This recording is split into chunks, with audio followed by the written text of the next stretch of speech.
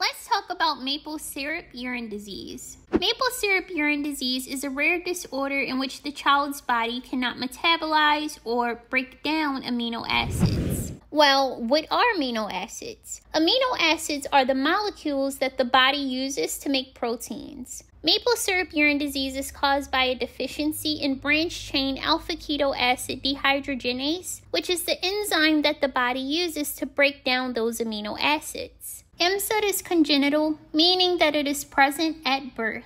It's also autosomal recessive in inheritance. This means that both parents must carry the mutated gene in order for the baby to be born with MSUD. Maple syrup urine disease is diagnosed by testing the blood for the following amino acids: leucine, isoleucine, and valine. This blood test can be done when completing the heel stick test for PKU. Let's go over some symptoms that we may see in a child with maple syrup urine disease. Symptoms of MSUD occur very early after the child is born. During the first week of life, the child may have problems feeding. The child may also have neurological symptoms such as seizures, muscle spasms, unusual muscle movements, and muscle tightness. The child's urine, sweat, and earwax will have a distinctive odor of maple syrup. The child may sleep often and have a low energy level. Other symptoms include vomiting, irritability, and headaches.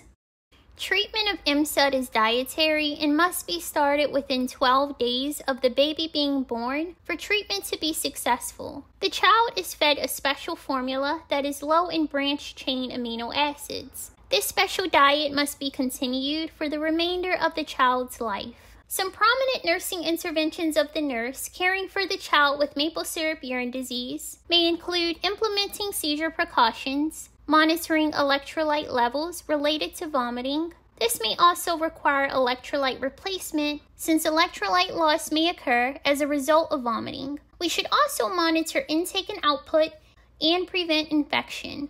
In children with maple syrup urine disease, an infection could lead to a metabolic crisis or brain damage.